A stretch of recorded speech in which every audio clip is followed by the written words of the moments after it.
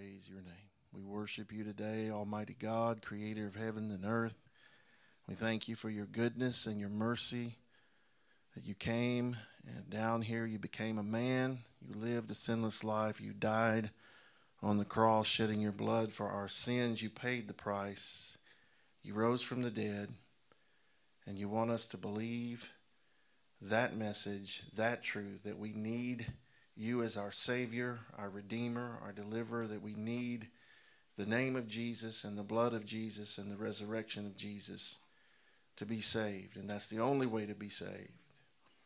And anyone saying anything different is a devil, antichrist, liar. And Lord, we just thank you for the truth that's in your word, in history, archaeology, everywhere. You are the way, the truth, and the life, and we worship you, Jesus. In Jesus' name we pray. Amen and amen. Well, we want to welcome everyone. Welcome everyone here to Fire and Grace Church this morning. Our small crowd here today, but we welcome you. We welcome those watching and listening. We got visitors from an hour away. And how many hours away are you guys? 13 hours away. Yeah, that's a bit of a drive there, but good to have you guys. All right, you may be seated this morning. We're going to get into the message. As I said last week, that this was going to be a series, and I don't know how long it's going to take. In fact, I found out that this part, there's no way I could do it all. So this part 2 is going to also be in part 3, but I'm just calling this the Sevenfold Doctrine of Creation. And this is really part 2, because last week I did a message about this where I introduced this ancient prophecy from the book of Enoch about the sevenfold revelation that would come in the last days to certain people who were walking in righteousness, that there would be a revelation about the sevenfold doctrine or the sevenfold instruction on the whole creation. We're going to look at that again. And then, of course, last week I shared a lot of testimonies of atheists and agnostics that have come to Jesus. They've come back to believing the Bible is the inspired, infallible Word of God. And they've come back to, and through that, they've come to know Jesus as their Lord and Savior. And I get testimonies all the time. And so after last week, I'm going to read a little bit of this one. I received this testimony, and matter of fact, let's see here. Let's see if I can walk up to the camera and see if y'all can get this little part right here. I'll try to put it up for him. But it says, from atheist, agnostic. Can you see it? Kind of. Just let everybody know it's for real. I didn't get to put it in the PowerPoint this morning. But anyway, it says, from atheist, agnostic to born-again Christian because of biblical cosmology or flat earth. That was the title of the email. And the brother's name is David Driscoll. He says, I used to be in the chat room on your live broadcast every Sunday on Facebook, but around July I had my account permanently disabled for sharing the Gospels and the truth about the shape of the earth. He says, I continue to watch Fire and Grace Church on YouTube. I was watching your latest broadcast, The Flat Earth Awakening Continues. That was last week. And I felt compelled to share with you my testimony of how I became a born-again Christian, even though I lived my life like there was no God for 27 years. But it was because of flat earth. If there are some of your viewers in doubt about biblical cosmology, I want them to be able to see the power of God and the awakening that flat earth has and why it is so important. I grew up in a household and lived my life like there was no God. I partied from a very early age. At the age of 11, I was smoking weed and drinking alcohol. All through high school and after high school, I went through a breakup and got into serious drugs. By the age of 20 years old, I was a heroin addict with no purpose in life.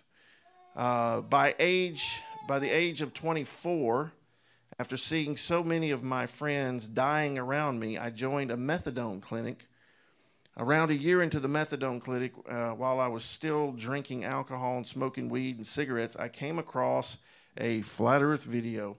My first thought was, wow, how do people still think the earth is flat? And I laughed at it and didn't think much about it. Then a few weeks later, I came across another flat earth video. But this time I said, okay, let me watch it and get a good laugh. Expecting to get a good laugh, I began to watch it, and a few hours later, I wasn't laughing at all. It was like in that moment, everything clicked and began to make sense. I remember thinking, oh no, if the earth is flat, then God is real. He says, but at this point, I still didn't know Jesus Christ, even though I heard the stories everyone else heard about Jesus growing up. Some time passed after having the awakening that we've been lied to and the earth really is flat. I was in the methadone clinic still and had lost all hope in life and had this void in my heart and this emptiness I couldn't explain. I was getting more comfortable with the idea of taking my own life. And on a night I was having these thoughts of killing myself, something happened to me. I had this newfound faith to call out to Jesus Christ. The moment I cried out to Jesus, telling him I needed him, that I was sorry for living my life like he didn't exist, and I wanted to know him, I had this sorrow come over me. I realized that my entire life I was living a lie, and I was feeling contrition for how I lived my life up until that point. Even though I was feeling sorrow, I had this peace come over me, and I knew that this was the best decision I have ever made in my life. I woke up the next day with this newfound desire for what the Word of God says. I remember that my mother kept a Bible in her closet, and she would keep prayers and eulogies of dead relatives, but she never read it. He said, but I remembered she had it because I would see it as a child. So I went up to her and asked her for the Bible. And with a strange look, she gave it to me. That day was the first time I opened up a King James version of the Bible and began to read the New Testament for myself. The moment I began reading, I couldn't get enough of it. I felt like I'd been starved for this my entire life. I felt like it was speaking to me, and it began to take up my thoughts throughout the entire day. Little by little, through reading the Word of God and prayer, I began to see my desires changing in life. I began to have knowledge of sin in my life. The knowledge of sin, I was convicted and produced godly sorrow in my life, which led me to repentance.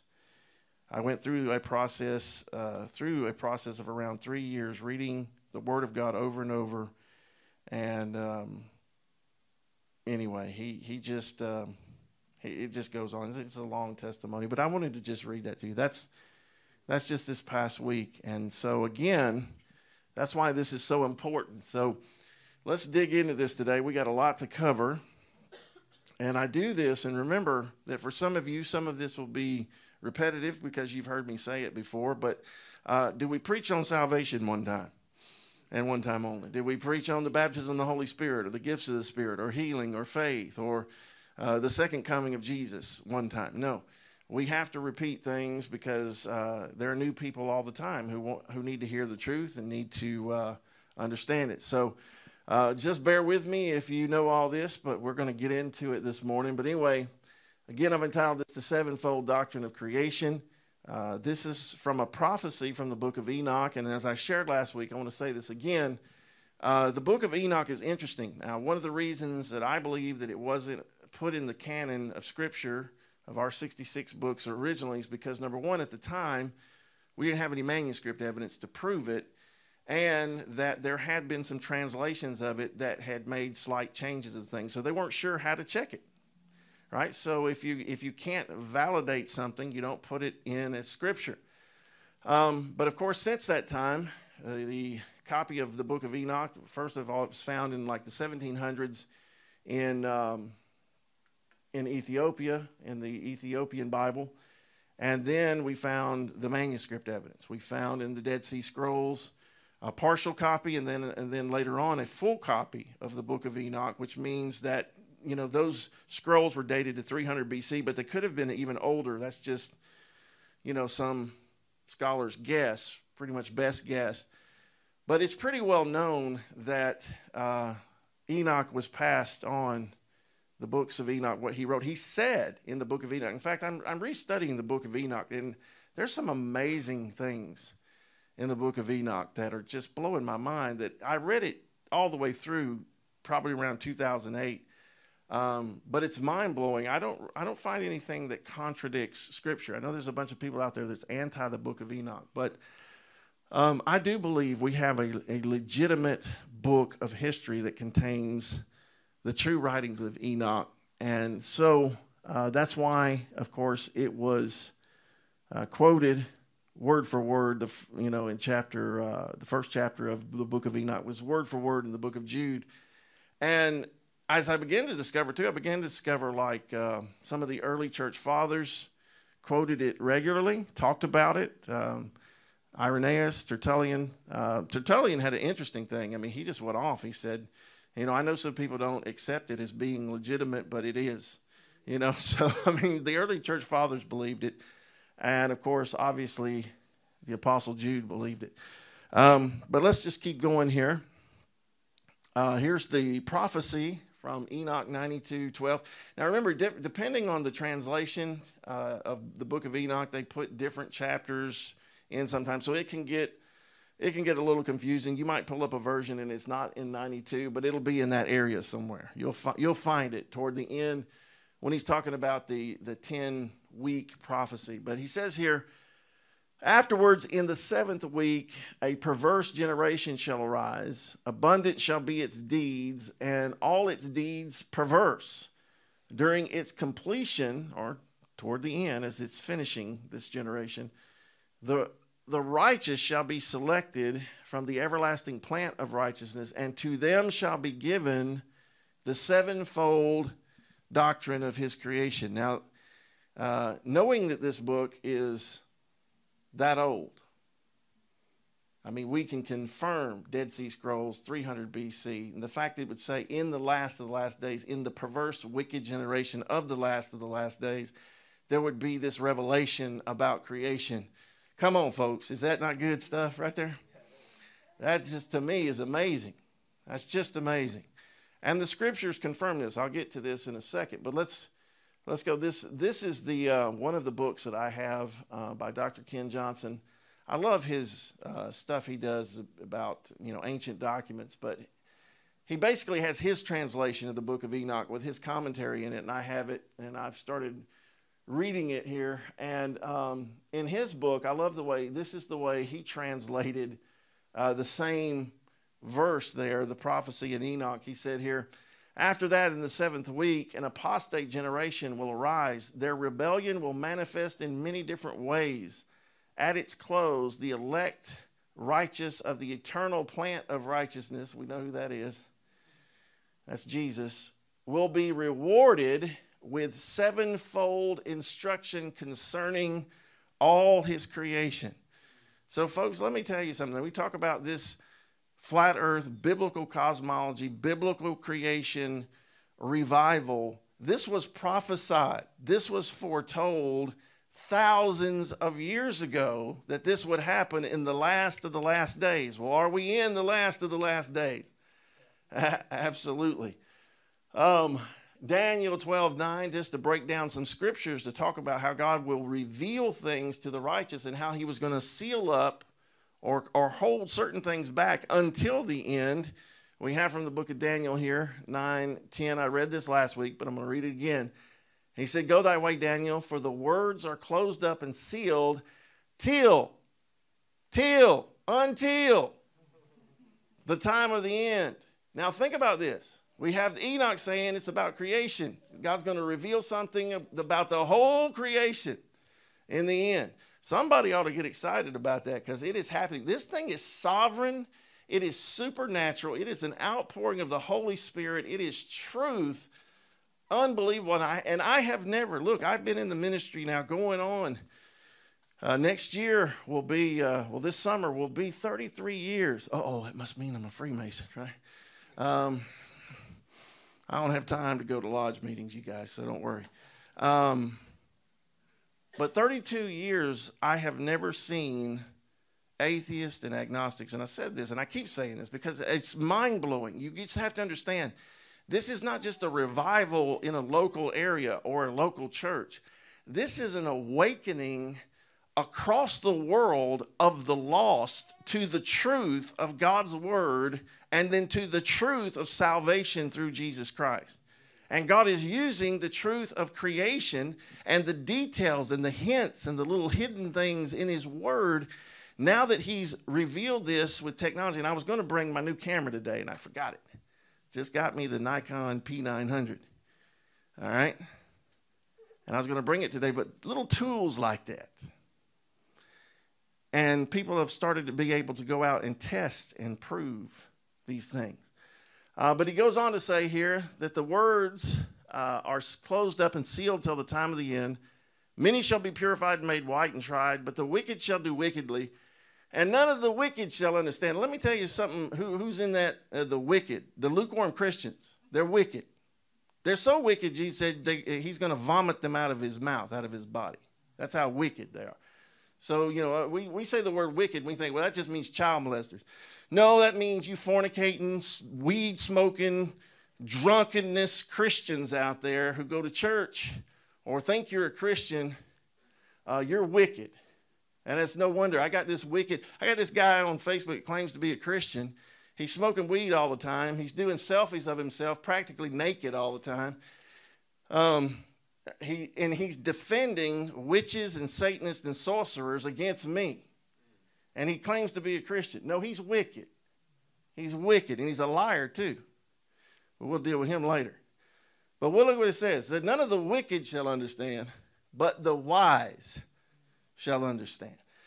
And the wise what? We've talked about the 10 virgins. The wise have what? Oil in their vessels with their lamp. They have the anointing of the Holy Spirit, the leading, the revelation, knowledge, the truth that the Holy Spirit brings. He is the Spirit of truth. And if you're following him, and he's going to lead you in what? Righteousness and holiness and truth. But if you refuse to walk in righteousness and holiness, is he going to reveal truth to you? No, he might reveal some, but you're not going to get the whole truth. So here we go. Let's keep going here. It gets better.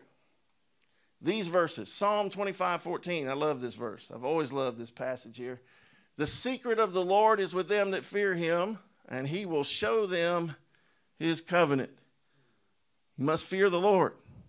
You stand in awe of the Lord, fear enough that you will submit to him and obey him and follow him. Guess what? He reveals to you his secrets. Meaning everybody's not going to get this, folks. We get a little frustrated sometimes when people don't listen and don't understand. But you got to understand, I don't care if you think they're Christian and they go to the local, mega church in town. Just because they go to church and call themselves a Christian does not mean that they are righteous, that they are walking with Jesus in a relationship, in intimacy, that they hunger for the truth. Because let me tell you, if they were, the truth of the Word of God wouldn't offend them. But when you start reading scriptures and they get offended, they're wicked. They're wicked and blind. Remember he said the lukewarm church, he said the lukewarm Christian, he said you don't even know you're blind, but you're blind. Yeah. Revelation 3, you can read it for yourself. Here, Proverbs 3:32, the froward, or the one who's always departing, walking away from the Lord, the one who's not faithful, is an abomination to the Lord, but his secret is with the righteous. Well, doesn't that go right along with what Enoch said? He said, to the righteous, there was going to be a reward. There was going to be a revelation about the sevenfold doctrine of the whole creation. Not just part of it, but we were going to know the truth about it. The whole thing. All right? Now let's keep going. This is good stuff. The word secret. I love this. I had to pull this up because the word secret there, when it says the secret of the Lord in Proverbs 3:32, it says a session, the Strong's Hebrew dictionary, the word sod, a session, look at this, a company of persons in close deliberation, by implication, intimacy. Oh my. The people that hang out with Jesus, that really hang out with Jesus, that abide in his shadow, that have a relationship with him, a real intimate relationship, that's the ones that are going to be able to see the secrets. Now, I was reading this, and the Lord led me to this week. I believe this is a prophecy, too, about creation. Why? Because we base things on context. So let's read Psalm 33. I'm going to get a quick drink. You can put it up.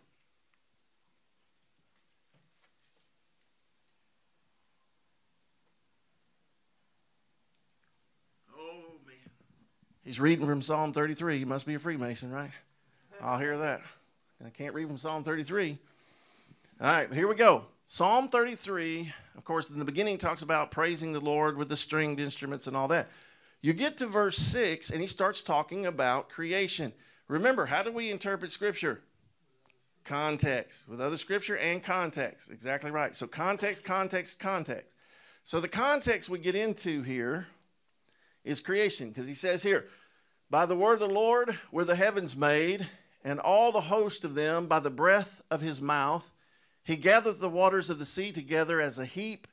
He layeth up the depth in storehouses. Let all the earth fear the Lord. Let all the inhabitants of the world stand in awe of him. For he spake, and it was done. He commanded, and it stood fast. Now, he's talking about creation. Everybody in agreement with me? He's talking about creation. And then this verse is thrown right in the middle of it. The Lord bringeth the counsel of the heathen to naught. He maketh the devices of the people of none effect. Now, what do you think he's talking about? I'm going to tell you what he's talking about. The word counsel there is the plans, the schemes, the imaginations. Look at this. This is good stuff right here. He says, first of all, he's not to bring to naught. I love this. Doesn't just mean nice King James, to bring to naught. It means to crush. To crush like grapes in a wine press. To destroy. And let me tell you what God is destroying with the truth of his creation. He is destroying the counsel, the plans, the schemes, the imaginations, the lies of the wicked concerning creation, where they flipped everything on its head. The Big Bang, evolution, the sun 93 million miles away, the earth spinning and spiraling through an endless universe. All this stuff is imagination. All this stuff is their devices, their plans, their wicked schemes to hide the truth of creation and to turn people away from the Word of God and ultimately away from finding Jesus Christ as their Lord and Savior. I love this right here. When he says he brings their counsel there to naught, their plans, their imaginations. You see that up there. But look right here. He says here, their artificial work. NASA is Photoshop because it has to be. Right, Mr. Blue Marble? I was going to play the video. I have too much to cover. I was going to play the video of NASA admitting everything they do is done by artists. Anyway, the Lord says when it says he's going to bring it to naught, none effect, when he's going to bring it to nothing, he's going to make it, look, he's going to make their lie decline. Well, how do you make a lie decline? With the truth. And a truth that just keeps getting pounded. You just keep beating the lie, and the lie starts declining. And that's what's happening. Remember we saw last week, Alex Jones did polls. We saw the little straw poll done by that popular gamer, 40%, 40 to 50%. In just a few years, y'all, you have to understand. Yeah. The heliocentric Copernican lie, the satanic lie of creation is declining. Just like this says here. Right? Now let's go back to our verse. He says, and during its completion, talking about that last perverse generation, as it was coming to an end, the righteous shall be selected from the everlasting plan of righteousness, and to them shall be given the sevenfold doctrine of creation. Now, I'm going to share with you what I believe. I was praying about this. I said, well, Lord, what does that mean? What is the sevenfold doctrine of creation? And I thought, of course, I just wrote a book about all this stuff, 479 pages worth. And I realized as I just sat there, it just kind of all just went, just kind of downloaded, and here it is. The sevenfold doctrine of creation. This is what I believe it is. Sevenfold means seven things, right? What is it?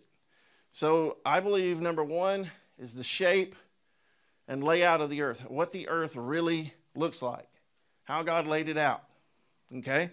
There is the flat earth on that he founded upon the waters, which I've never seen curved water in my life, right? So the water's flat, God laid the foundation, laid the earth upon the waters, and then he set the pillars, right, of the earth. He said the foundations of the earth, and that heaven is always up and hell is always below. Just the fact that there's an up and down, folks, right?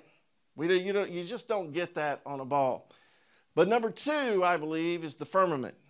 And I talked a little bit about that, but we're gonna get into all that. Number three, the sun, because I'm gonna tell you, there's a whole sermon you have to do on the sun, that the sun moves and not the earth. And like I said, there's just so much to cover. Of course, the moon giving its own light, and possibly not even a solid. I mean, one scientist in 1965 said it was plasma. So we don't know what it is. Number five, the stars. They're not what they told us they are, right? Number six, the ends of the earth. It's the Bible. This is all in the Bible. The ends of the earth is a phrase over and over again. I had to write 2 chapters just in my book just to cover this, and I didn't cover it all. And then number 7 is the ether. And the ether, you could say, is the wind, but the different aspects of the wind, and I believe it's a different kind of wind. And we'll talk about that a little bit. So starting on this one, we're only going to get through part of number 1 today, the shape and the layout of the earth. This is Proverbs 8:27 through 29. And remember, this is for some of our new people. I had a guy tell me just last night, he just came into this understanding just this past year. We kind of take it for granted that some of us have been doing this now for going on 5 years. But here it is. It says, this is Proverbs 8:27 through 29. When he, speaking of God, prepared the heavens, the visible arch of the sky, I was there. You're talking about wisdom, saying, I was there. When he set a compass upon the face of the deep. When he set a compass. When he drew a circle. We'll see that in a second. When he established the clouds above. When he strengthened the fountains of the deep. When he gave the sea his decree that the waters should not pass his commandment. When he appointed the foundations of the earth. So he says when he did this, when he created the earth, he set a compass upon the face. Now, I didn't put this in this message, but everyone knows we have a geometry teacher that goes to our ministry school, that attends our church regularly.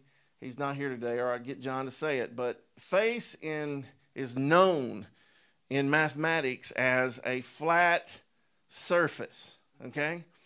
And I'm doing a deep study on the word panim. What's interesting is I'll give you the letters of panim is the word for face. Whenever you see face of the earth or face of the waters, panim is the word, the Hebrew letter pei, which means the mouth, right? And then there is a vav, which is the nail, which means to secure, right? And then it says, what is it? It's yod and then ma'im, which means the hand of God. So the mouth of God secures with his hand as well something upon ma'im, the waters. So just the word face is giving you this picture of God speaking and his hand working across the flat water. All right? This is Bible. This is definitions of words. This is mathematical definitions. So as we continue here, this is the picture you get. But let's look at the Amplified Bible. Again, just giving you a little idea. It says, when he established the heavens, wisdom was there. When he drew a circle upon the face of the deep. Drew a circle, not formed a ball. Nowhere in Scripture does it say that. The word kug is circle. The word dur is ball. The word kug is used here, the Hebrew word. And he makes it clear. He says, when he drew a circle, when he engraved it, if you look it up in Hebrew, when he made firm, solid, strong the skies. What? I thought that sky out there was just air. But that's the firmament. We'll get into that. When the fountains and the springs of the deep became fixed and strong, when he set the sea its boundary. Well, wait a minute now. there's tsunamis sometimes that take the sea moves miles inland. So is the beach the boundary, or is there another boundary? No, there's another boundary, okay? That it cannot go any further. And that's called the ends of the earth, but we'll get on that later. He said, so that the waters would not transgress the boundaries set by him. So the water, there's a place waters cannot transgress, there's a place where they can. So it's not the beach. Just ask the people in Sumatra in 2004 if the water made it inland. He marked out the foundations of the earth. Of course, the word set here, when it says he set a compass, it means to engrave, to inscribe, to cut in stone or metal tablets. It's interesting because if you look at the letters there, the Kaf letter is the hand over something, covering something. And you have the two Kuf letters, and Kuf is the letter for the arch or dome. So even the letters, the Hebrew letters, bear out everything. Here's a couple of other translations. The face of the waters. The complete Jewish Bible. When he established the heavens, I was there. When he drew the horizon circle on the deep. When he set the skies above in place, when he prescribed boundaries for the sea so that the water would not transgress his command. And there's some more. When he enclosed the depths. So God put a circle that enclosed. He engraved a circle. He created a circle, not a ball, upon the face of the water. So this is the doctrine. Again, I'm talking about the doctrine of the layout and the shape of the earth. This is what it says in Proverbs. Of course, here's the picture. I actually have this picture in my office here. The four corners. If God made a circle, if he engraved a circle, he had to engrave it into something. I happen to believe he engraved that circle into a cube, and we don't know how deep it is. The deepest hole ever dug is by the Russians, and that's only about 7 or 8 miles deep. So we don't know how deep it is, but yet they tell us, remember they tell us it's a molten core right down there, except as you go deeper in the oceans, it gets cooler, right? So it doesn't get hotter as you get closer to that core. I don't understand.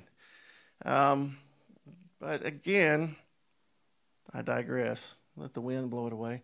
The 4 angels at the 4 corners after these things, Revelation 7:1, I saw 4 angels standing on the 4 corners of the earth, holding the 4 winds of the earth, that the wind should not blow on the earth, nor on the sea, nor any tree.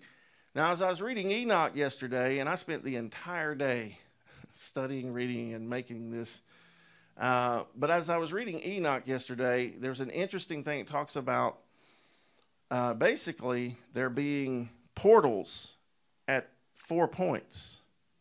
And at each of the 4 points, north, south, east, and west, there's 3 portals that allow in the wind and the weather, and that angels are in charge of those areas. So again, the Bible and the book of Enoch in total agreement.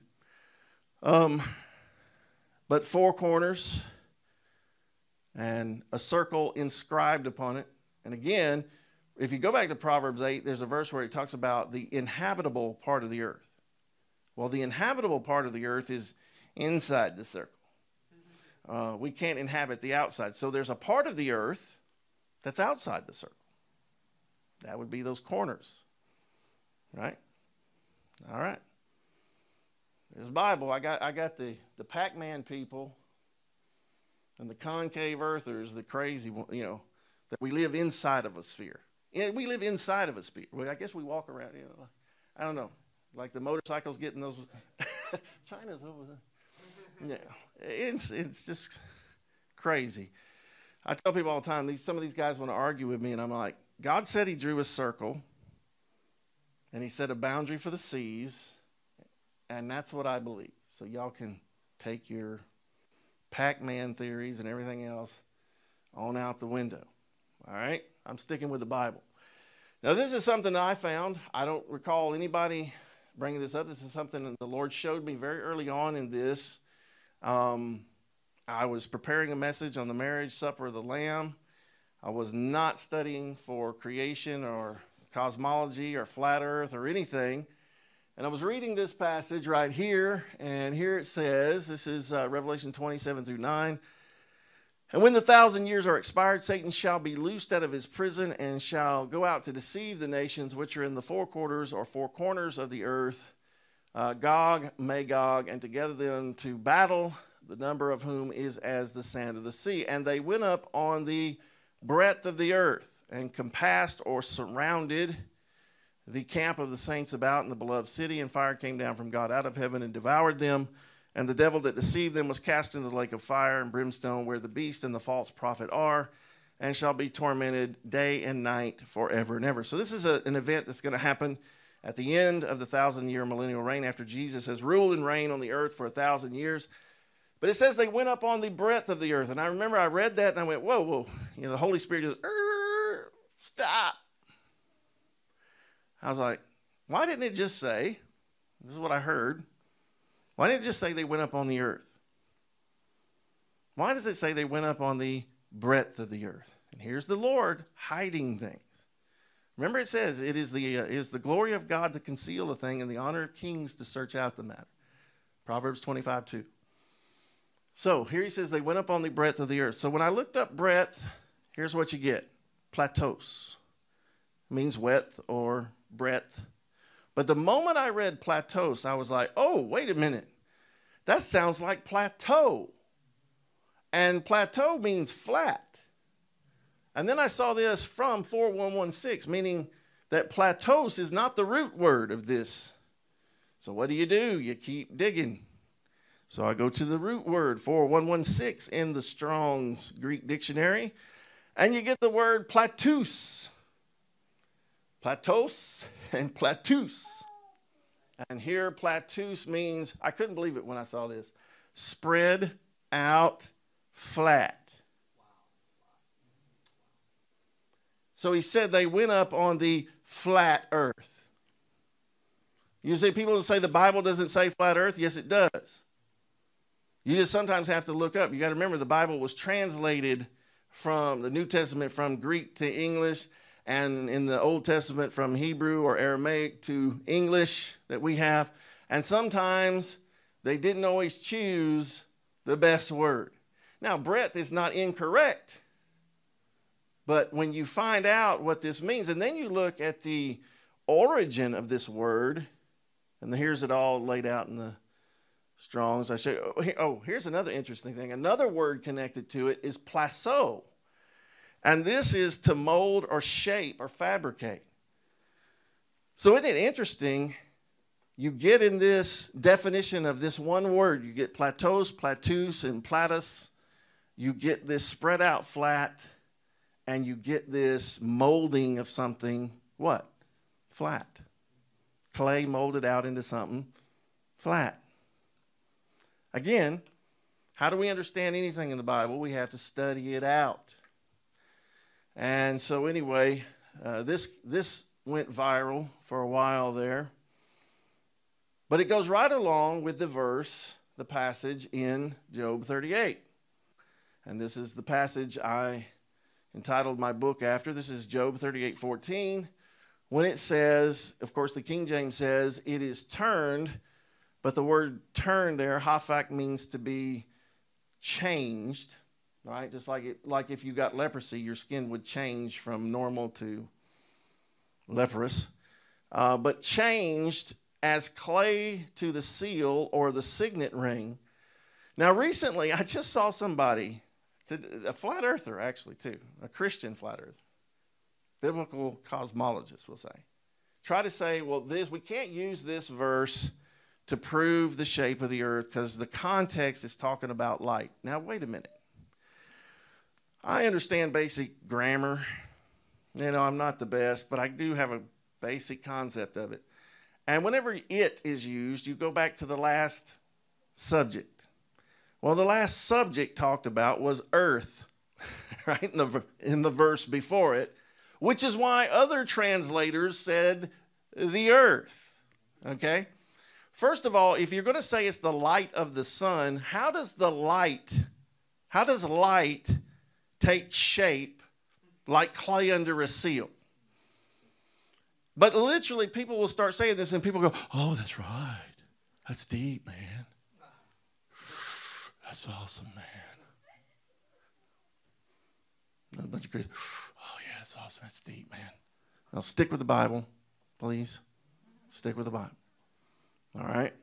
So, these other translations, many Hebrew and Greek scholars over the years determined that then the earth is changed like clay under the seal. The earth is changed like clay under the seal. And this is what happens when you take a seal ring or you take, a press. Sometimes they're on a little stick, but sometimes they could be a ring. But when you press that into a ball of wax or a pile of wax or a pile of clay and you press it down, what do you get? Something spread out flat. Something spread out flat. Which, when the first man, in fact, babe, can you do me a favor? Would you go get the Popular Science for me? I meant to put this in here. But the first man to reach the stratosphere, and I shared this in one of my first sermons on this. First man to reach the stratosphere in a balloon, in a capsule he made by himself, is a friend of... you can just bring it to me. August Piccard. Mr. August Piccard. Here we have it. I got in trouble because I was handling it in that. People said, what are you doing? But I have the copy. 1931, Popular Science Magazine. We'll walk right over here. Popular Science Magazine. August 1931. I own a copy of it.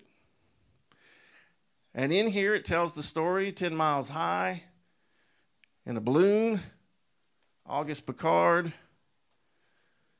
And what does he say? He was the first man to ever reach that height. World record at the time. 51,000 feet, 10 miles high. When they asked him, when Popular Science Magazine interviewed him and they asked him, what does the earth look like? Did you see the curvature of the earth? What did he say? No. He said the earth appeared to be a flat disc with an upturned edge. Not any downturn, but upturn, which is the same picture you get here with this seal. When clay is pressed down, it's an upturned edge. So see, August Piccard had no reason to lie because NASA wasn't formed yet. See? The Freemasons and the Satanists and the occultists that hadn't formed NASA yet to lie to everybody and deceive everybody. And this was just an honest scientist giving honest observation and honest data. And he actually, at 51,000 feet, collected some of the ether, some of the blue air. But we'll talk about that later. All right? But let's keep going here. Yep. Amen. That's right. My brother here said, kings use signet rings. They do, and he's a king. He's the King of Kings and the Lord of Lords. Here's the NIV for any NIV lovers out there.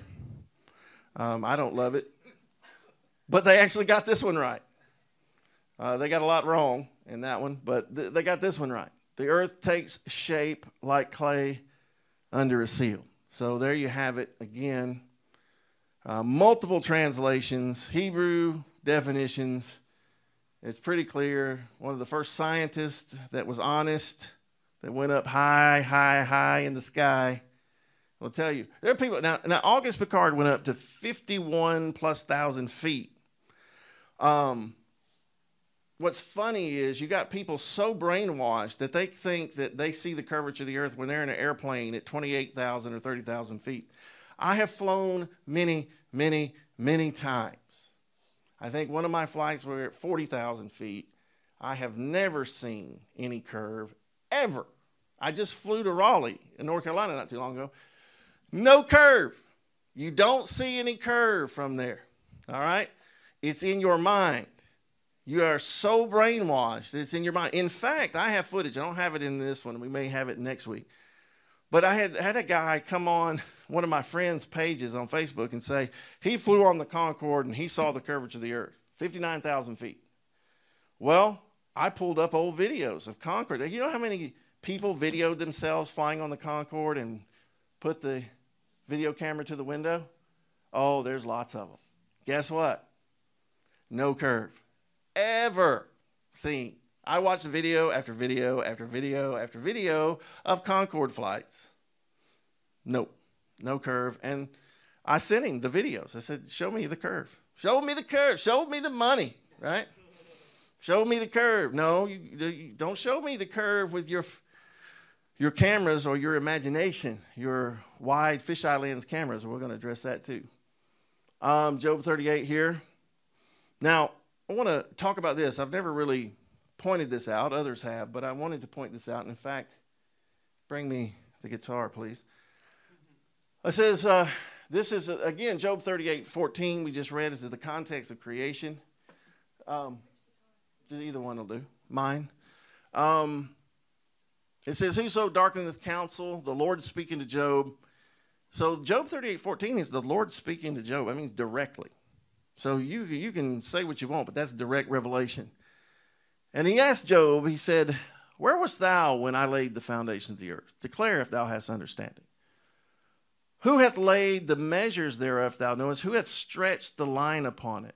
Whereupon are the foundations thereof fastened? Or who laid the cornerstone thereof? Now, folks, let me tell you something.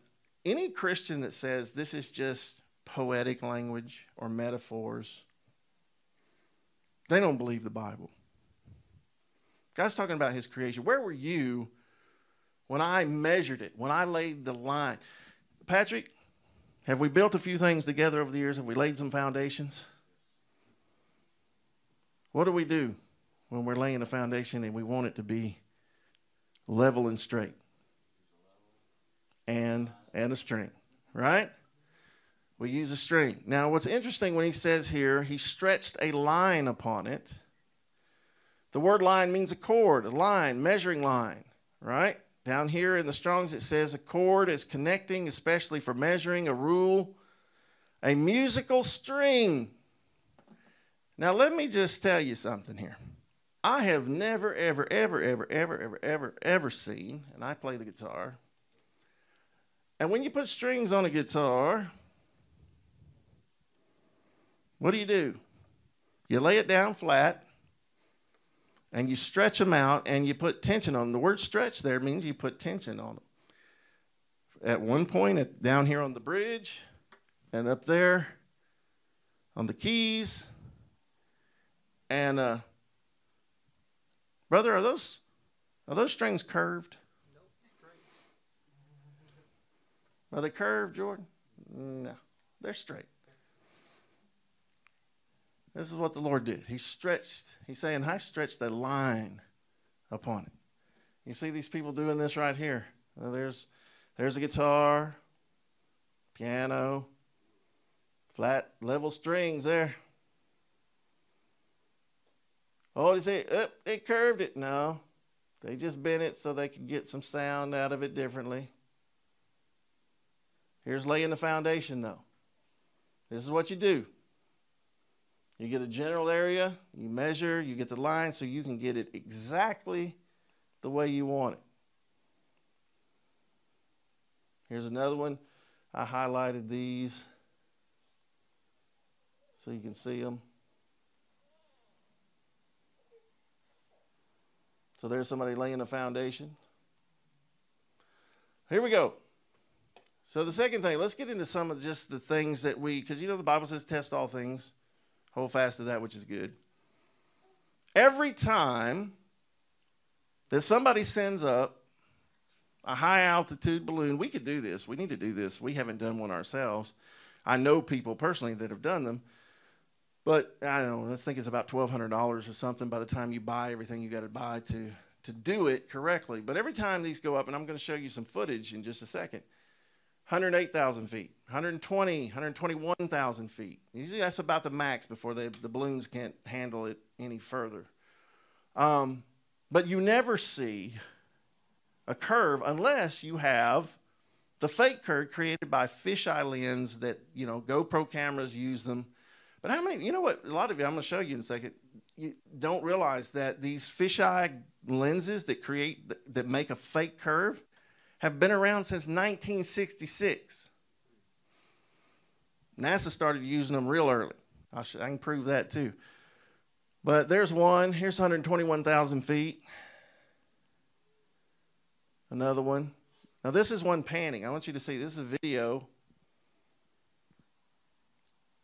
And it kind of reached a stable altitude. And so it's just moving. The camera's just moving, showing you a little bit in each direction. Now look at that. Do you see any dramatic curving there? Let me ask you something. How many thousands of miles of straight line are on a ball?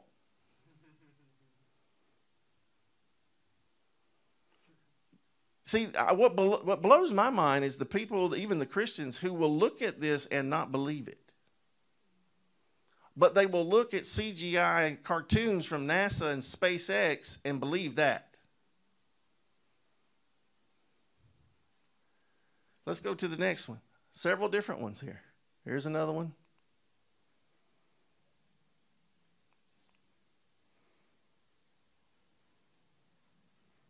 Let's see if it's going to do it. There we go. Just enjoy that beautiful beam footage right there for a second.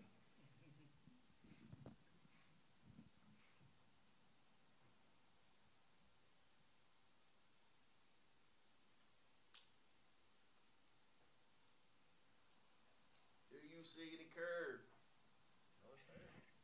Do you see any curve? Let's go to the next one. I love this one.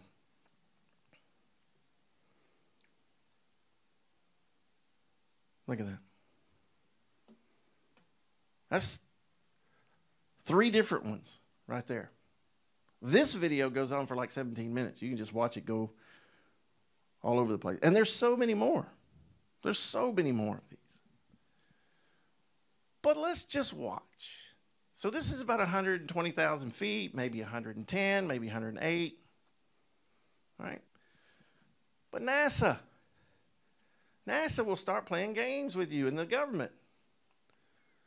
Let's look at this. Here's Felix. Felix got up in his balloon, Apollo, I guess we could call this Apollo 18 or 19, because this is exactly what they did. In fact, I've been comparing pictures of this Red Bull capsule to the Apollo capsules, and I see where they had the chains for the hooks and the parachutes and all that stuff, just like they do. This is the same thing. He's wearing the same kind of suit they were wearing. That will work in high altitude, but not in what they call the, 10 to the 17 torr space vacuum? No. Anyway, let's watch this a little bit here. This will show you, and they admit that they used the GoPro here. Matter of fact, GoPro was really proud of this, 2012.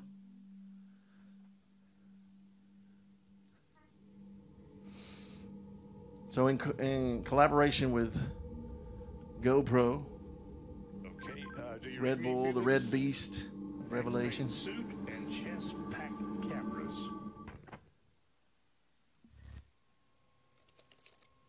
GoPro cameras initializing. Fisheye, wide-angle lenses. Because this piece of propaganda is used all the time. So here we go. Felix Boomgarden.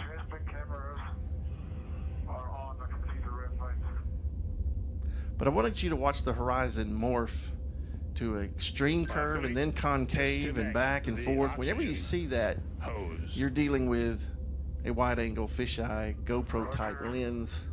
Here we're dealing with actual GoPros. I'll show you in a minute. NASA admits they use GoPros as well.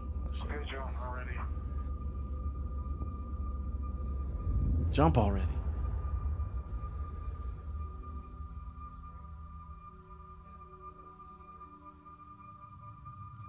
There it is. There's the world out there.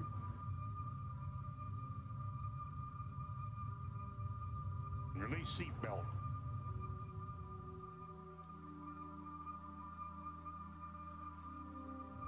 All right, stand up on the exterior step. Keep your head down, and our guardian angel will take care of you. I'm doing it now. Yeah, he almost didn't make it. He was spinning so hard that he almost passed out right before he needed to pull his chute.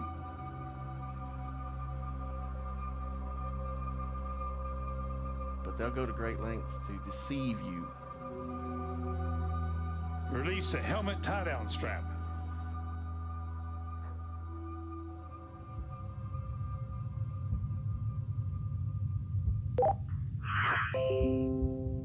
Release the tree. What I can see. Sometimes you have to get up really high. How small you are. Jump. I'm going home now. Thank you.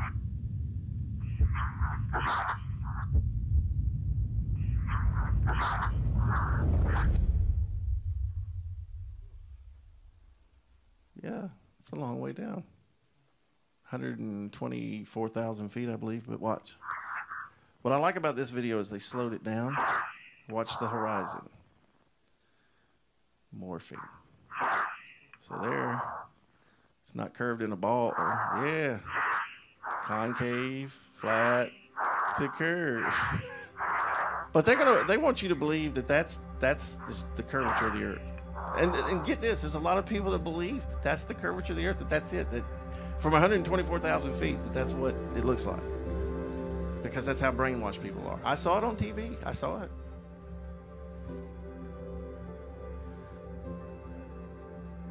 Yep, now it's concave. Look at that. Now it's a ball. Now it's flattening out. So dramatic.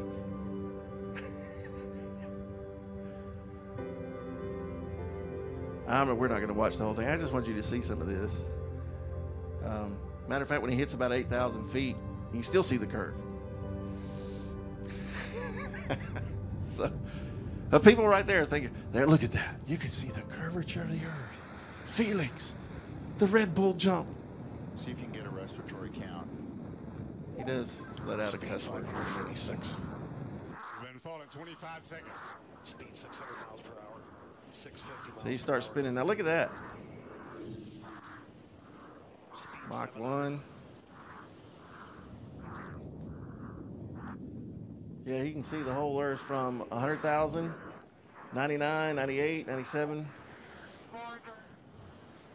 So just want you to see how they use these things. Can anybody understand him? 1 minute free fall. Getting a little rough.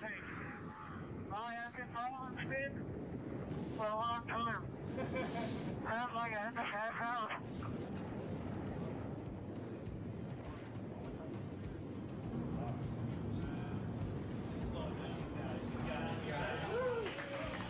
So look, we're down here. This is 62,000 feet. Felix in a stable descent. 1 minute, 30 seconds, and stable as a rock. 56,000 feet, and it still looks like you can see the whole earth like in a ball there. So let's keep going here. We got to get through some stuff. Now, I want you to look at the propaganda that they'll put on you. So that's 124,000 feet, but we've seen the other balloons, right? All right, here's James May, BBC guy, 2010, flying in the U-2. U-2 can only go up to 70,000 feet. So I think it's fair to say the only people Turn it up. flying than us at the moment are the people in the International Space Station. That's correct. I think that means Major Kabigas and student spaceman May are the second highest people in the world. Yes!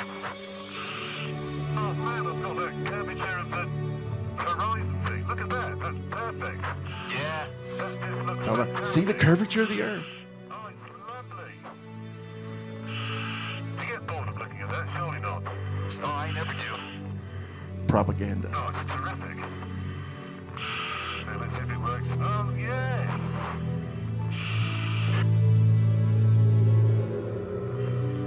Gosh, made me feel slightly emotional. Feel free. Man in heaven. So they're trying to see, you see that amount of curve at 70,000 feet. So we're going to go on because he annoys me. Here's Mythbusters in 2015 doing the same thing. And this is when Flat Earth was getting huge. So they do this propaganda here. Oh, man.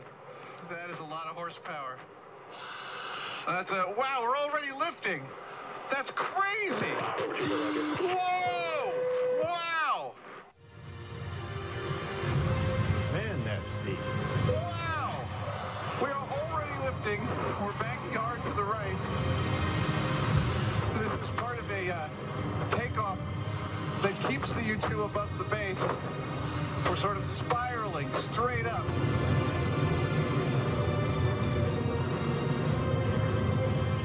Holy cow! That was so fast!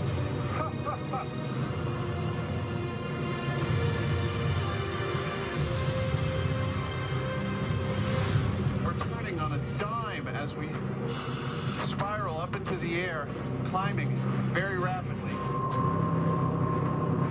After a tricky takeoff and rapid initial ascent, Oh my God, the view is beautiful.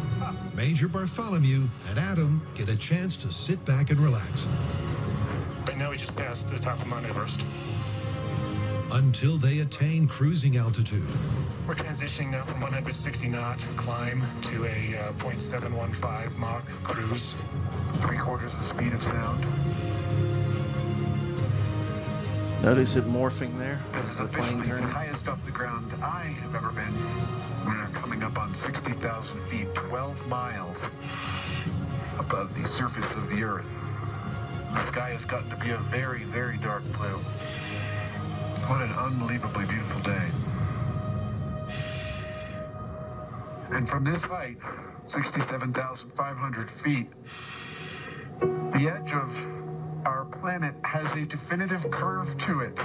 It is But look behind him, more it doesn't. three-dimensional than I have ever seen it. There we are. 70,000 feet, they claim that, Ladies and gentlemen, 70,000 feet. as it morphs. It was already doing that right there, morphing At this point, 50,000. aside from the 6 astronauts on the space station, we are the 2 highest humans off of planet Earth. More than double the height of a standard commercial airliner. And you say, why would they lie? They got GoPro window cameras all over the windows. Look, there it is. Yeah. Look behind him. Strapped to a Flat rocket. horizon behind him. This is not a bad way to spend your day. But when they show you that, the morphing ball. That's what we should call it now, the morphing ball, right? But just to show you, NASA uses them too. Look right here. I want you to see this. This is from space.com. And over Earth, amazing spacewalk footage captured with GoPro. It's 2017. And I just want you to see a little bit of this. So I'm going to show you. They're showing you this. Now, remember, the space station claims to be about 250 miles above the Earth, right? Somebody do the math for me on that real quick. 250 miles in feet times 5,280.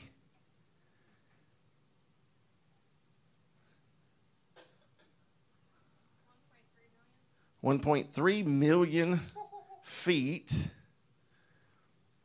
right?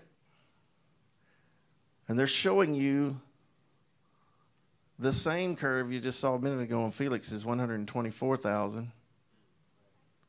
They're showing you about the same curve when they were at 70,000 feet in the U2. But they're telling you we use GoPro cameras, and look at that. Now, see, people, again, are going to believe that right there is the ball Earth when it's done by a camera. I know. The land is huge, but look at that. That is not a genuine picture of the shape of the Earth. All right? Now let's keep going. NASA's been doing this for a long time. Here's a picture. Wait a minute. I thought they could see the whole ball there like they were a minute ago. But they got one with a little bit of curve. But wait a minute, they're at the same altitude. So again, we got a morphing planet, right? The morphing ball. Oh, wait a minute. Did they go higher? No. Here's another one from NASA. That one's almost flat. Now, let me ask you, NASA, which picture is real, or is any of them real? Without manipulation, without the fake lenses, is any of them real? You look, where did I get this from? NASA's Facebook page. They put out so many pictures they don't even realize they're contradicting themselves, right? Now here's this Nikon 7.5 millimeter lens, fisheye. They made it in 1966 through 1970, okay? That picture is Apollo 11 taken off, Saturn V. They're looking at it out of a window, maybe about 5 or 6 stories up. And notice how curved the Earth is behind it. NASA's been using fisheye lenses for a long, long time to make you think you're seeing the curve of the Earth. All right? Now, here's the first picture allegedly we took from space, 65 miles up. Now, some of them say space is 62, starts at 62 miles. They get their astronaut wings. You get called an astronaut if you get up to 50 miles, but that's not allegedly space, right? But here's the picture from the V2 we stole from Hitler, or we confiscated after World War II, 1946. Now, let me ask you something. That's supposed to be 65 miles up. Does that look curved? But let me tell you what NASA did to make you think it was curved. They actually reached 100 miles up. So remember, the space station, the ISS, is allegedly at 250 miles up, but this rocket reached 100 miles, and they did a few shots, and they got to take these little pictures, right? So then they piece them together like this. And this is on NASA's website. First pictures of Earth from 100 miles, but notice how they had to piece them together to make that? Well, I did a little something.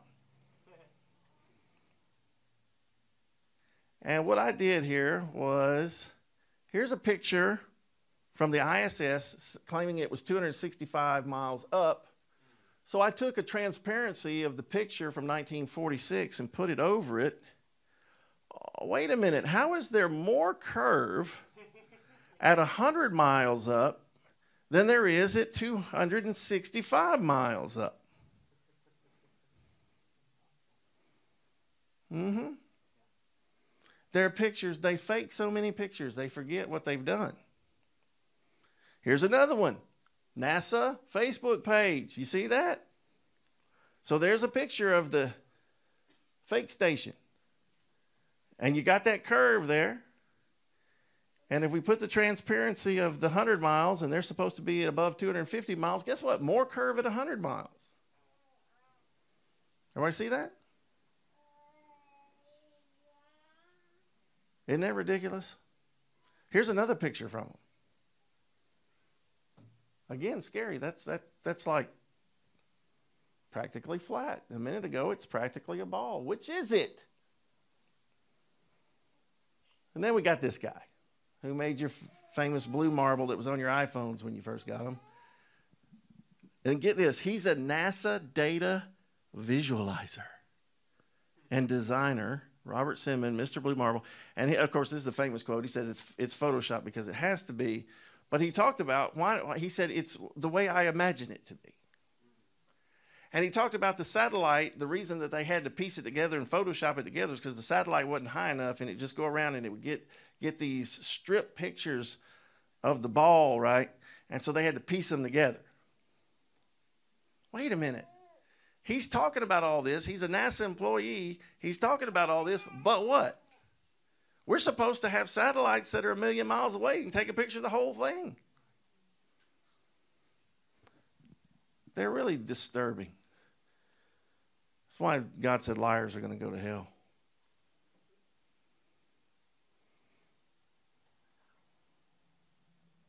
You can turn this up. I want you to see this. Now, people have done these tests. This is one of my favorites, and I think this video's gone. You might not even be able to find it anymore. But 7.3 mile test conducted December 9, 2017. The Utah lake there. He's going to show you. The reason I found this fascinating, and you'll see in a minute, is a man and his wife. He's on one side with the P900, Nikon P900. So he's giving you the curvature. It should be there. And 7 miles is, oh, I can't remember how many feet. But notice he's going to show you. He's got his camera. How high it is. The water's actually frozen there. Maybe it's about 32 degrees, maybe 31 degrees outside right now. My wife will have a spotlight that direction at Eagle Park. Put this, you see it's standing on the ice right there. There's really no extra inches to be involved here. And the height, about 30.5 inches. 30.5 inches, not even 3 feet. So there should be 21 feet of curvature. 21 feet. Okay, ground itself is about 28 degrees. 27 degrees. Let's go over the water. So the lake is frozen. You can see it's gonna 24 degrees. There's the access point. As you can see, there's a smokestack over there that's attached to a ground moving at 1,000 miles per hour. Crazy people. Filming that way Probably Mormons. towards Eagle Park in Saratoga Springs, Utah.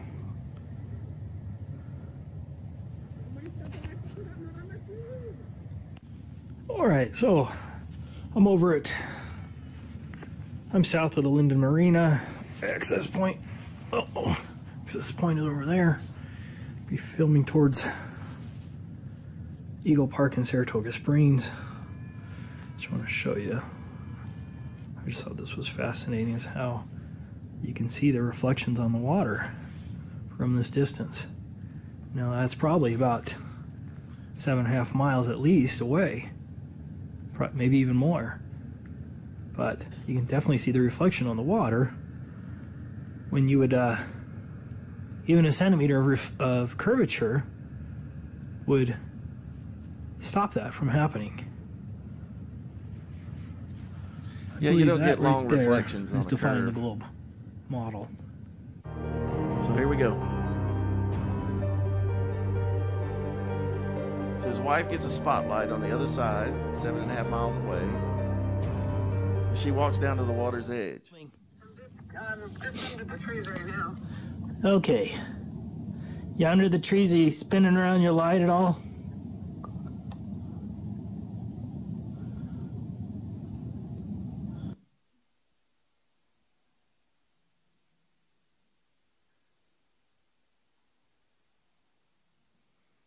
Don't worry, they get it figured out.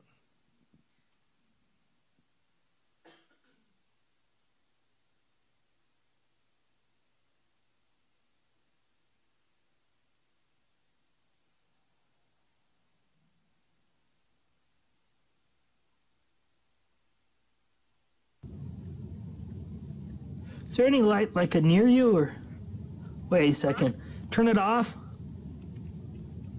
I found you. Turn it on. Yeah, you're in between lights. Okay, I found you. Can you go down the lower now? So she walks on down to the water.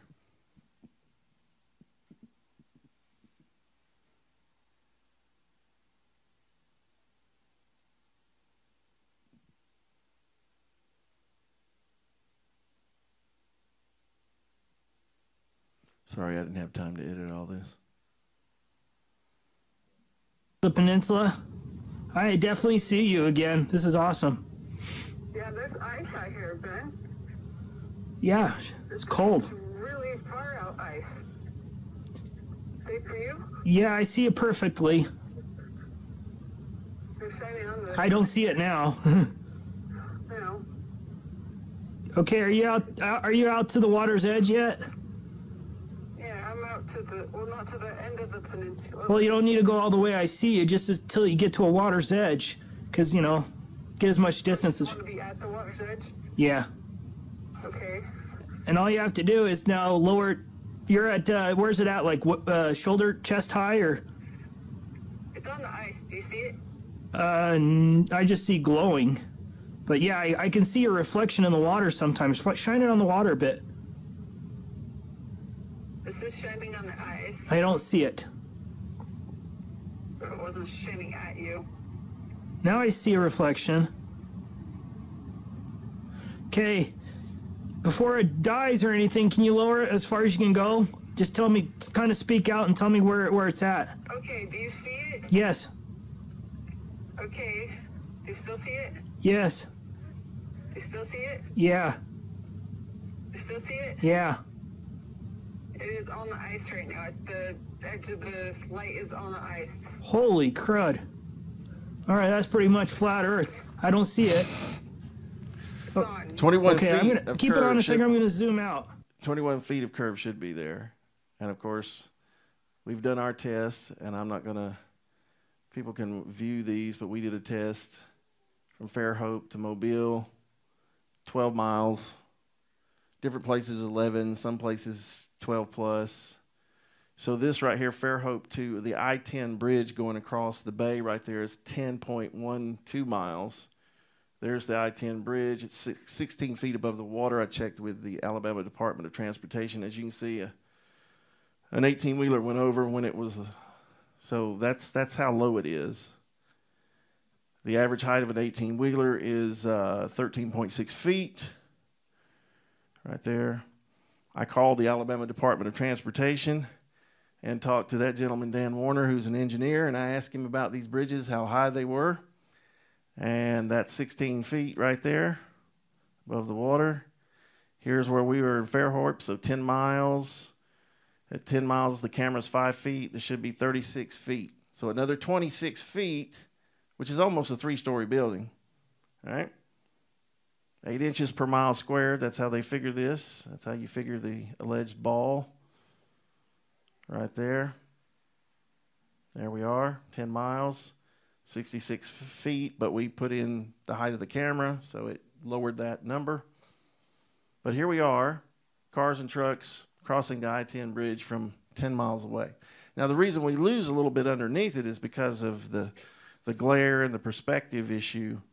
But 16 feet is all we're losing right here in the haze. But you see the cars. This is not a mirage. We see the cars moving, going back and forth across there, 10 miles away. That was our own test with the P900, Nikon P900, the video mode. We did the same thing. See, that's what you should see. You shouldn't see anything but the treetops. Okay? Of course, in April 2016, we did a test there. We saw these cranes all the way to where they sit on the ground, 12 miles away. Should be impossible. There should be a good 60-plus feet right there. And so, there you go. Well, we were generous. All right.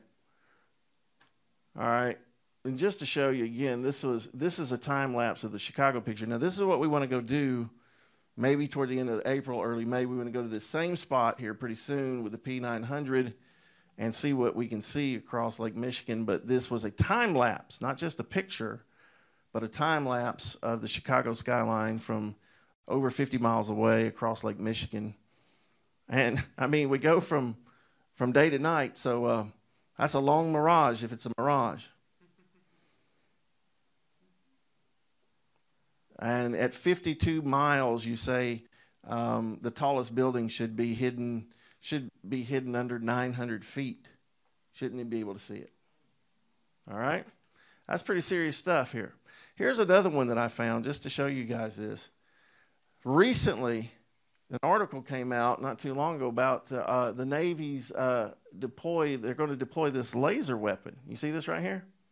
This laser weapon to shoot ships and to shoot cruise missiles down. And that next to it's a Russian cruise missile. Well, you know, I did a little searching. So here's the article from Defense News. It says, when it comes to missile-killing lasers, the U.S. Navy is ready to burn its ships. So this article is May 22nd, 2019. And it says right here, the requirement for the laser stems from proliferation of high-tech anti-ship cruise missiles that travel at ever-increasing speeds with greater degrees of sophistication. Old Aegis doctrine called for ships to shoot 2 anti-air missiles at an incoming threat. Look to see if it was the first salvos were effective, then shoot again. Ideally, an incoming missile wouldn't get within 100 miles of its intended target. Now, wait a minute now. How does that happen? And they say that this right here, this laser weapon is going to do that for them. So I calculated that the height of the laser weapon on the ship would be 80 feet off the water. That's pretty high up. So I was pretty generous there. And I talked to the lieutenant colonel about this as well. He said, yeah, that's a good number. So 80 feet off the water, 100 miles. Guess what? Comes to 5,287 feet of curvature. That is 7 feet above a mile. A mile of curve. That should be in between the ship and the cruise missile approaching it.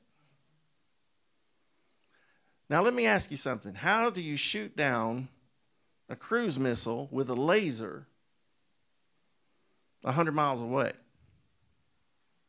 on a ball Earth? Yet they're spending gazillions of dollars to develop this weapon and to deploy this weapon. Let me tell you what they know. They know it's flat, don't they? Guess what I found out about Russian cruise missiles? Not hard.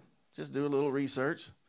So the new Russian cruise missile has some interesting specs about it. It's the 3M54 caliber. All right. I want you to notice over there to the right. Here we go. That's this little specs on it. The flight ceiling on this is 100 meters. All right. That's the flight ceiling. 3,800 feet approximately. But the flight altitude is 50 to 100 meters and 20 meters over the water. Now, if it's a cruise missile heading to a ship and it's flying 20 meters, which is about 65 feet, I checked, 20 meters, 65 feet off the water. And there, remember, the flight ceiling, 100 meters, 3,280 feet. Wait a minute now. That's the flight ceiling of the cruise missile. That means that's as high as it can go. Yet there's 5,280 feet of curvature over 100 miles between the ship and the cruise missile and the laser that's got to shoot it down. They're busted. Can somebody say they're busted? They're busted. And I don't even have to get into the government documents. I'm going to get into those next time a little bit more. Matter of fact, there's some that I found when I was writing the book that I didn't do in the message I did in 2018. So what we're talking about is the doctrine, the sevenfold doctrine of creation, and right now just number 1, the layout, the design, the shape of the earth. It is not a spinning, flying ball with a circumference of 24,901 miles. That doesn't work. And, you know, I've had people go on record with me, a lieutenant colonel, a Navy missile instructor, say they put line of sight, eyes on ships 60 miles away. How do you do that? How do you do that? So you need to understand something. The reason that the truth, number 1, the truth that God taught in his word, that the earth is flat, immovable, stable, fixed, still, and at rest, set on pillars, fastened, he said, that it has a foundation, that it's strong, that it's not moving, Zechariah 1:11, that it's still and at rest. Oh, yes, it has contours, but it's flat. And I didn't even get time to get this, but the engineer, the former aerospace engineer, Jay Tolan. How many of you seen some of his videos? Jay Tolan? Y'all haven't seen Jay Tolan? He is a former, he worked for, I think, Raytheon and some of these other aerospace companies. He's an engineer. This guy is smart. He just did his own gravity test. And I'm like, okay, you're freaking me out, dude. But he's the one that's equipped his cameras and stuff with infrared. And he just flew, but the recent one he just did, he just flew from South Florida, across the Gulf of Mexico, flying, I don't know where he's flying, back to Texas or somewhere. He's flying across there. He's got his window seat. At the end of the video, I mean, you can see this is what's wild. He's in the Gulf of Mexico, so you can see the Gulf of Mexico. Then you see the land. You see Florida. Then you see the ocean again. And once he shows where the altitude of the plane was 28,000 feet, he says, as he puts it, the simple trigonometry. And he showed that he was seeing with infrared, which got rid of the haze. And he shows you, he took the infrared lens off, hazy, couldn't see. Puts the infrared lens on, you can see 1,200 miles.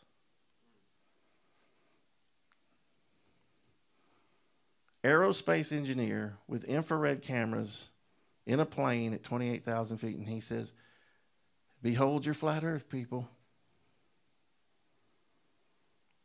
This is why the truth is winning. If there was nothing to it, atheists, agnostics, engineers, when we did our first test in April of 2016, we had a guy that had been an engineer for 30 plus years with us.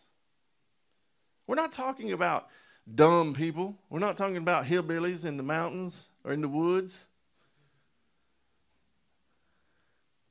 No, we're talking about former military officers, instructors, engineers. Yeah. Go ahead. I know during the President's State of the Union address the other night, he was talking about the Space Force and all this extra money and being the first, Americans be the first one to land on Mars. Can you comment on that? Well, here's what I believe. Now, again, I can't prove it, but here's what I believe. Now, we're going to get into this when we get to the part about the ether, because there is a realm that we reach at about 73 miles, I think, where we hit the thick level of very dense ether, blue air, and it's different. And I'm going to show you that. I'm going to talk about that. Now, they learned over the years how to. This is why they developed two-stage rockets, because one stage wasn't enough to punch into it far enough. And they learned if they can punch into it far enough and deploy a balloon satellite, that it'll move in a circular pattern over the flat Earth, just like the sun and the moon, because that's the ether, I believe, pushes the sun and the moon in their circular path. And they learned that they can keep a satellite up there for 14 days. All right? Now, all satellites, I'm going to tell you, are on balloons.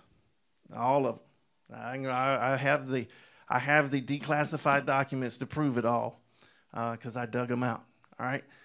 So there is a place, a lot of them, when they say space, they know in your mind, you've been taught the heliocentric, Big Bang, Star Trek lie, exactly. So when they say space, so I believe some of these guys, Trump maybe, some of the other high-ups, when they're talking about space, they're talking about controlling this realm, okay? And that's why I have a declassified document that I talked about. The Russians were furious back in the day, talking about that the United States was trying to, and this was their words, trying to control or have supremacy of the ether, all right? So we're going to talk about the ether and what it is and all that, but this high altitude level, it's not outer space. It's not outside in some vacuum. It's not some endless black void. But there is a realm that they call space. And to me, I just call it the ether realm, all right? So they do and can, as they deploy satellites on these balloons, they can deploy weapons as well. And I think that more and more countries have figured out, with rocket technology expanding, have figured out how to deploy a weapon on a balloon that they can just fly over. The balloon flies over the United States, they just drop it, right? So when he's talking about a space force, he's talking about that the war has gone into this realm, okay, to the ether realm. And it's just a higher altitude. Like I actually believe it's about 73 miles, and I can pretty well prove that, all right? But anyway, I think too, let's just say for a second, let's say Trump as president of the United States, let's say he knows the truth. I believe he does. But if you're president of the United States in this atmosphere right now, if you're the Republican president, and particularly if you're Trump, if you step forward and said the earth is flat and stationary and there's no such thing as outer space, they would, what's the article? Is it 22 or 26? Article 26 of the Constitution. That unfit, you're crazy, we're going to remove you from office on grounds that you're crazy, right? And he would have most Republicans even turn against him. And so if I was president of the United States and I was trying to do some other things, I was trying to fight some evil and deal with some bigger problems, that wouldn't be my priority to come out and say the earth is flat, all right? That just wouldn't be my priority. Now, there may be a time for it, maybe down the road, because, see, one of the things about politicians is they always lick their finger and stick it in the wind. Now, if enough of us believe it, guess what? They'll all of a sudden start believing, yeah, we knew it all along. We just couldn't tell y'all. It was classified. You know, that day may come when it's just finally acknowledged this is the way it is. You know, and, of course, when they admit we're in a terrarium, you know, the argument, even now the argument is, for many people out there, even in the science world, they believe in a creator. It's just, who is he?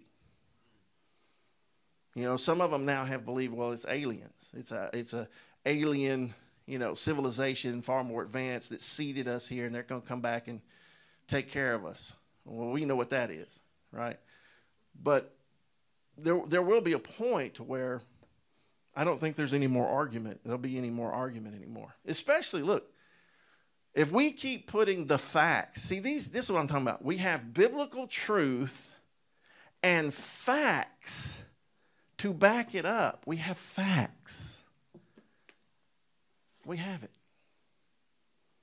And we have real science and real experiments and real observations. This is not just a bunch of religious fanatics running around going, we believe the earth is flat. Oh. No, it's Bible, and it can be proven. In fact, it can be proven so much, I can't even get it all in one sermon.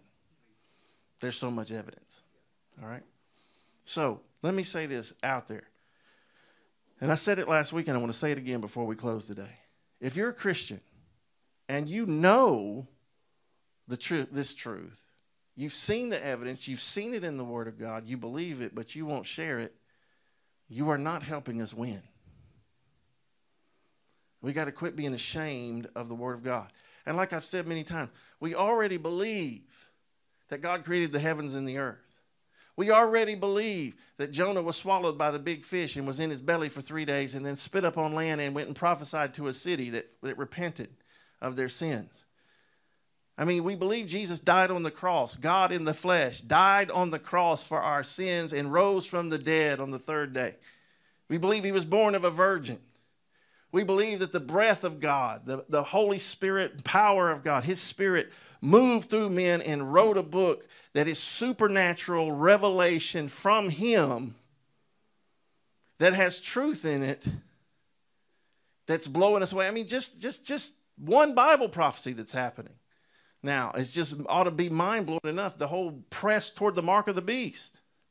And foretold 2,000 years ago in this book. Show me another book that foretold it 2,000 years ago. You can't. Details. That's why, folks, you can trust the Bible. Genesis to Malachi, Matthew to Revelation. You can trust it. You can trust it with your life. and more so with your eternity. So you hear me? Now let me say this before we close. I know this has been one of those longer ones today. But it's time. If you have not come to see this, open your eyes, start looking at all the evidence. I'm going to do my job to put it out there to you. You can check me on any of this. The scriptures, the articles, the documents, you can check it.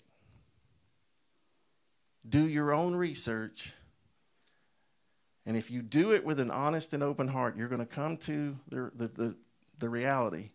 The Bible is the inspired, infallible word of Almighty God, the God of Abraham, Isaac, and Jacob, Elohim, Yahweh, Jehovah, the Lord Jesus Christ. He is God Almighty, the creator of heaven and earth. He is the only way to be forgiven of your sins and to inherit eternal life. There is a heaven, there is a hell, there's going to be a judgment day. And we will give an account of how we lived our lives.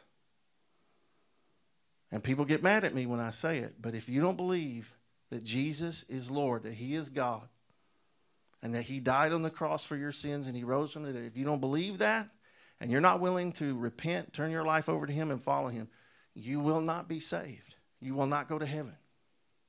People get so offended at that. I'm sorry. Buddhism may be nice, but it's of the devil. People got mad at me because I said Islam was of Satan. It's of Satan. Islam's of the devil. It is satanic. It is Antichrist. Oh, but there's some sweet Muslims. Good for them. But their religion is satanic, demonic, and Antichrist. And Jesus warned their religion would rise up. So it's not about being mean. It's just God, the creator who made this place, he ain't confused. He didn't create 15 million ways to get to him. He created one. One.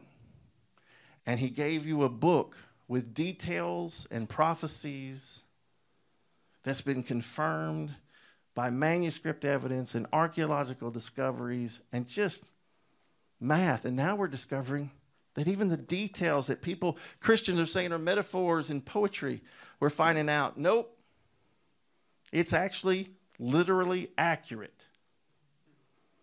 The sun moves, not the earth. Amen? All right, let's stand. I'll quit.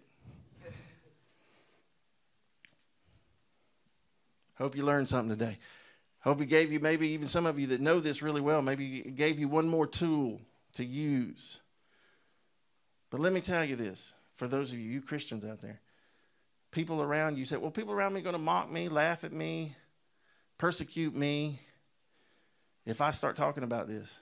Well, so what? Give them the word of God. Give them the proof. Give them the evidence. In fact, it really shakes them up when you're bold about it. Yeah. Somebody said, you believe the earth is flat? I said, no, I don't believe it's flat. I know it's flat. How do you know that? Well, I've tested it myself. Have you ever done an earth curvature test? What are you talking about? Over a long distance with high zoom cameras and telescopes and lasers. Have you ever done something like that? No. Oh, so you don't know. You've never done it. Well, I have. So that's why I can say I don't just believe. It's not just a belief. I know. I have tested it and proven it myself across Mobile Bay like 4 times. And we're going to do that again. Oh, by the way, we're going to do that February 29th, 28th and 29th, Friday and Saturday. We're going to Mobile again because I got to use my new P900. I was using somebody else's before. Now I got my own. Thank you, Lord. That's a blessing. And say, why didn't you get a P1000? Because P900 was cheaper and about the same camera. There's not much difference between the two. But we're going to do that. We're going to take the level 5 laser that I was given a few years ago that I haven't used yet, and we're going to set that up Friday night hopefully the restaurant there in Mobile will let us do that. That's right on the bay, on their little deck. And we're going to set that up and shoot back to Fairhope. And we're going to have Jordan or somebody down in Fairhope to find our purple laser beam at night. But then the next day we'll be at the Fairhope North Park Beach. I always get it backwards, either North Park Beach or North Beach Park in Fairhope. I can't remember. I always get them mixed up. But we're going to go back to the same spot and do another test. And February is the perfect time to do it. It'll be perfect. The weather's supposed to be good, so it'll be, in the high 50s by the time, for the high that day, so it'll be perfect. So we're looking at we're definitely going to do that. So anybody that wants to join us, I know we have some people told me that you want to go with us when we go to Mobile. And let me say this, if you've never been to do it for yourself, to see it for yourself, you need to go. So you can look through the camera on the beach and see it for yourself. I encourage you, because then you can say, no. I was on the beach with the high zoom camera and I saw it. We had people walking up. It was so much fun. We had people walking, what are y'all doing? Well, we're testing to see if the earth is curved or not. What? I said, come here. Look in this camera. What do you see over there? Well, I see a boat. I said, that's 12 miles away. You see the boat in the water, don't you? Mm-hmm. I said, do you know the curvature of the earth, what it's supposed to be, what you should be able to see and not be able to see? No, I don't know that. And then you explain it to them. People sit there. We had a whole group come up just going, huh? Oh, really? Well, tell me, do you see it? Look through the camera. What do you see? Do you see those cranes all the way to the ground? Do you see that or not? Do you see those cars going across the bridge? Oh, yeah. Freaks people out, man. Then you start saying this was in the Bible all along. And we just have a good old witnessing time, preaching time right there on the beach. Unashamed. See what I'm saying? I don't care. Come on. Everybody come. Everybody. I don't care. Scientists from Auburn University. You're welcome. Come on. Come on. Join us. You can do the math. You can write it out in the sand if you want to. All right? Bring your calculator if you need it. All right. Astronauts, y'all are welcome too. Do know one. All right. Let's pray. Father, we thank you for your word. We thank you, God, for your truth that is setting people free. Lord, you said that those who would continue in your word would know the truth, and the truth would make them free. And so, Lord, we thank you for every truth that's in the Bible, Lord, from Genesis to Revelation, the truth of your creation, the truth of your salvation through what you did on the cross and your resurrection from the dead, and the truth of your second coming and all the things that would surround that. We are grateful, Lord, that you have given us both a book with your truth in it and that you give us your Holy Spirit of truth. And so, Lord, I ask you to just touch people right now. Those that don't know you, those who aren't truly born again, they've never been saved, they've never truly given their lives to Jesus. I pray today they will do that because they know they can trust the Bible as truth, as truly the words of the living God, the Creator. And there's only one true Creator, the God of the Bible, the God and Father of our Lord Jesus Christ. One God. Believe in him, turn to him, follow him. Father, I pray for these people, and I thank you for it. It's in Jesus' name we pray. Amen. All right, we're going to get out of here today. I've kept you long enough. So here, you know the rules. Hug some necks before you leave.